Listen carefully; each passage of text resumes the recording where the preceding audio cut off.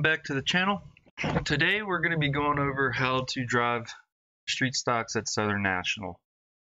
I did one lap just out of the pits for qualifying, so we'll show that lap. And then we'll go into maybe it's the second lap that's going to be the fastest, so we'll just work through that.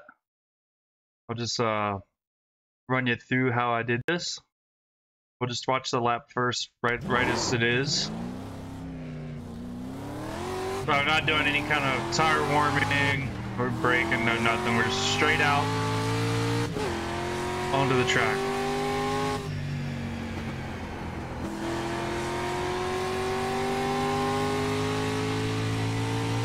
Then we're going to light braking right here. Light braking just to rotate the back of the car. Back on the throttle. Light braking again. Back on the throttle.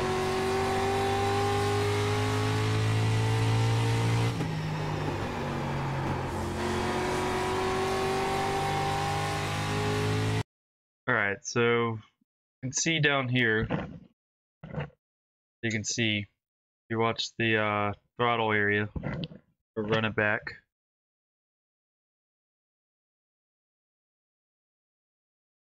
Alright, let's back it back down, take that away.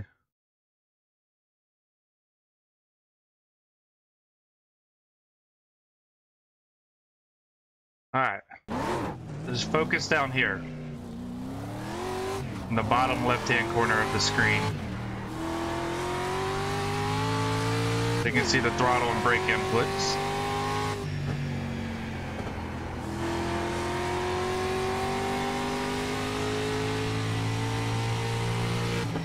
It's like 5% braking, just to get it down to the bottom. You want to be on the bottom here.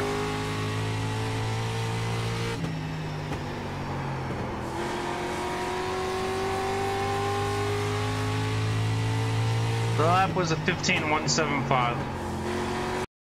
Now we'll go out and we'll do like the first lap. We'll just use to heat the tires up. Second lap, I'll run a lap and see how it turns out.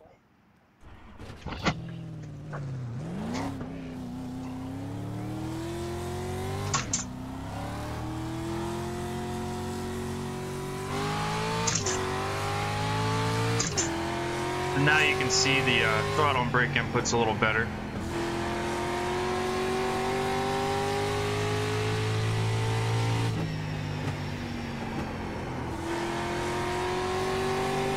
That lap was solely just to get heat in the tires. So you're wasting a lap there.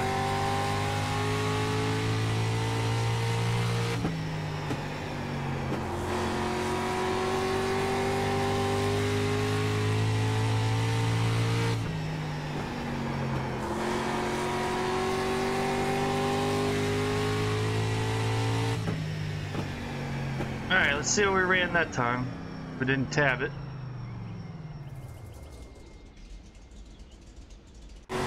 Spotter didn't say anything though. So 175 on the lap where we didn't heat the tires. So I would say first lap out probably gonna be better. That's how I would qualify this car, and that's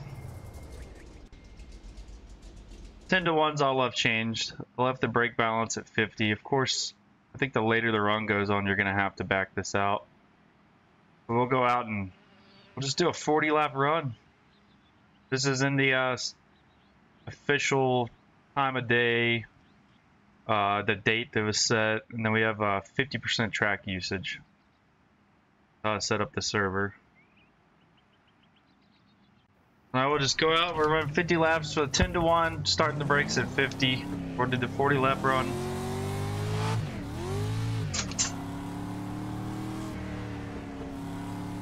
And we'll start it like we're gonna start a race. I don't know what the pace speed is in this, I'm gonna guess. But then most of the time people start in third in these cars.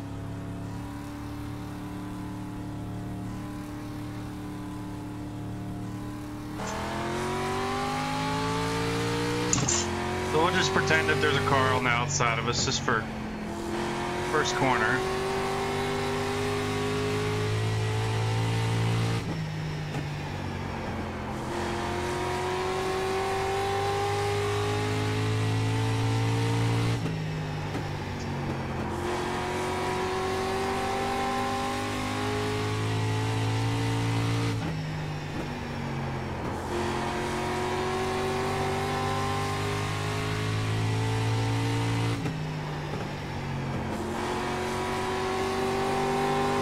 We're running it as hard as we can run it. Let's see what it'll do over a 40 lap run.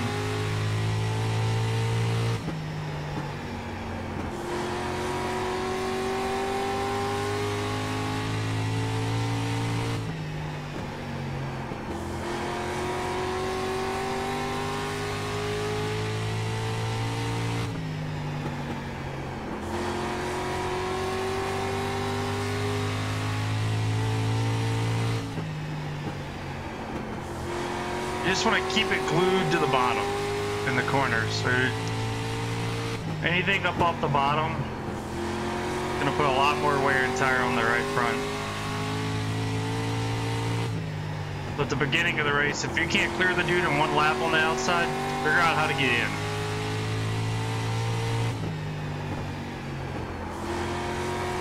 I will say if you use too much brake, you're going to probably spin out.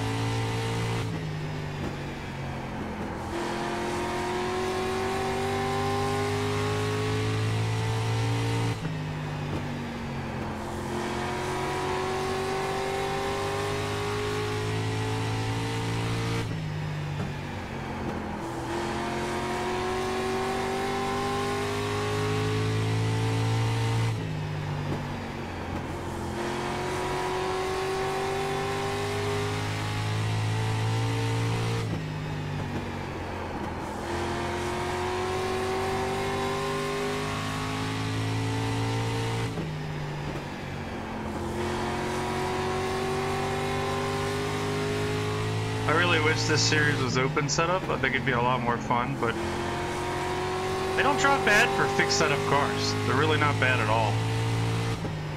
Whoever's building them is doing a good enough job that it makes it entertaining to drive, instead of it being a plow truck.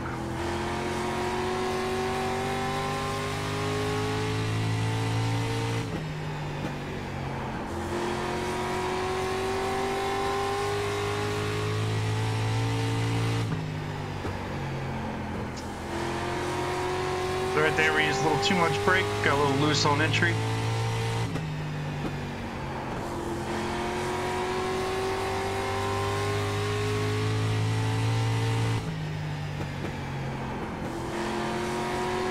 This track alone I've won a bunch of street stock races at, a bunch of late models and super late model races this year. It's one of my favorite tracks for a long time.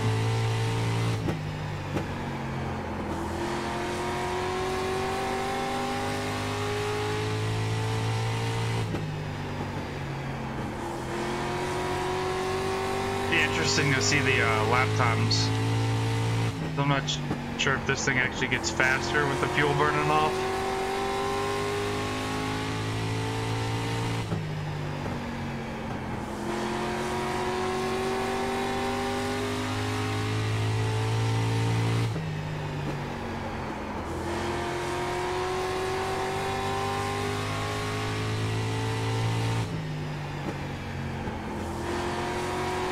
Biggest thing for rookie streeters is surviving the first lap and then surviving the lap traffic, because you're definitely going to be lapping people if you figure out how to drive fast.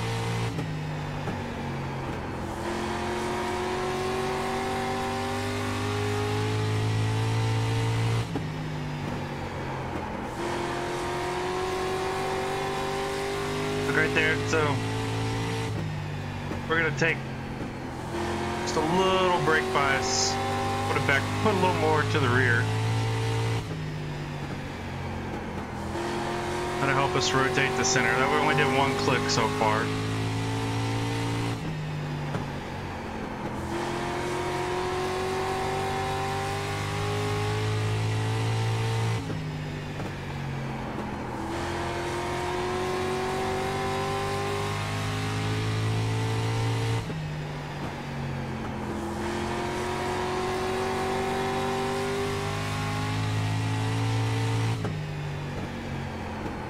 I don't late arc in here either, because you want to get down to that banking that's on the bottom as quickly as you can to keep your car rotating on the bottom.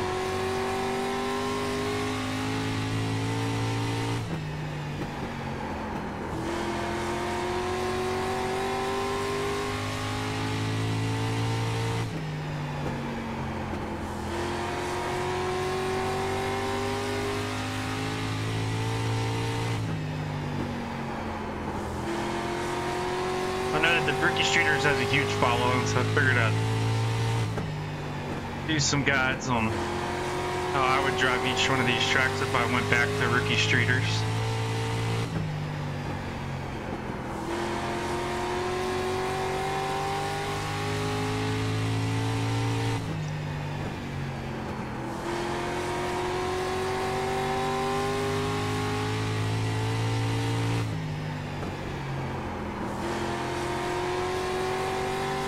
We're usually back on the throttle before middle of the corner.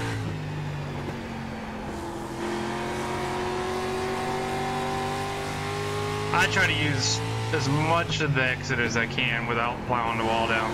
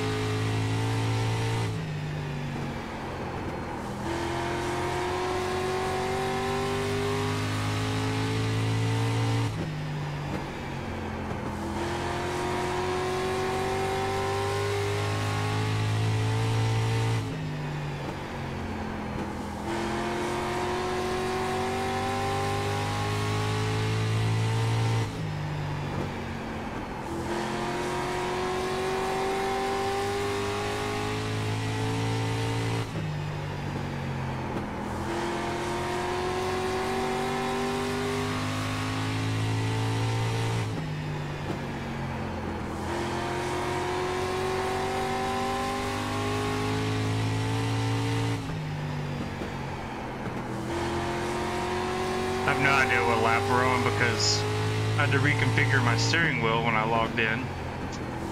It doesn't have my button to move my black box.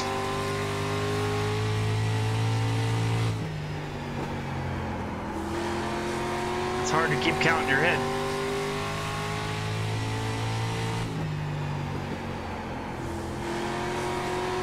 The car still seems to be driving fine though, even this late into a run.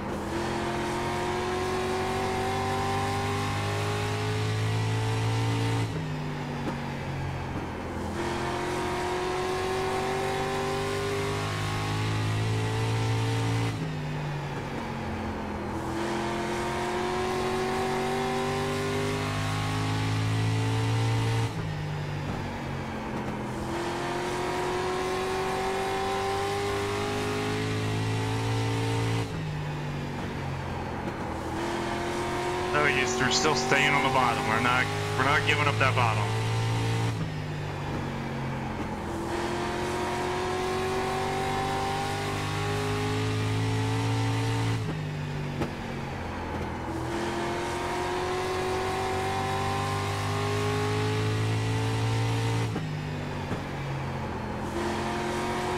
Right there, we missed the bottom by a little bit, so we had a late exit.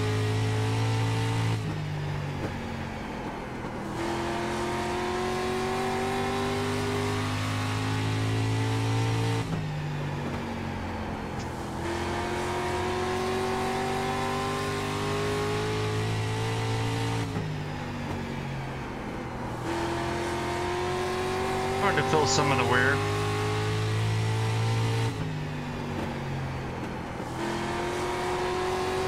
Touch the apron a little bit.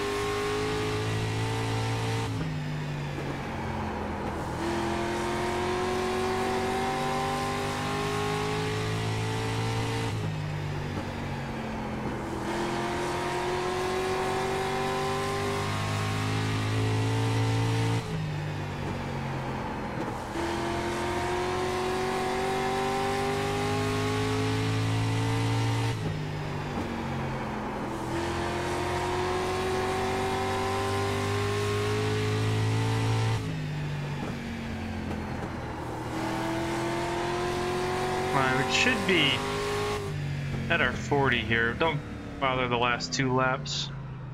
Should be close. We'll have to see. That's how I would run this. Let's see where we're at on laps. 13. We needed like one more hard lap, but let's see where we're at on tires. 86, 86. I mean, you really can't ask for better than that on a run. To have them equal, And all we did, literally 10-1, you can see we backed off 2 clicks, I think. Nope, just 1 click of brake bias during the race. That's all we backed off.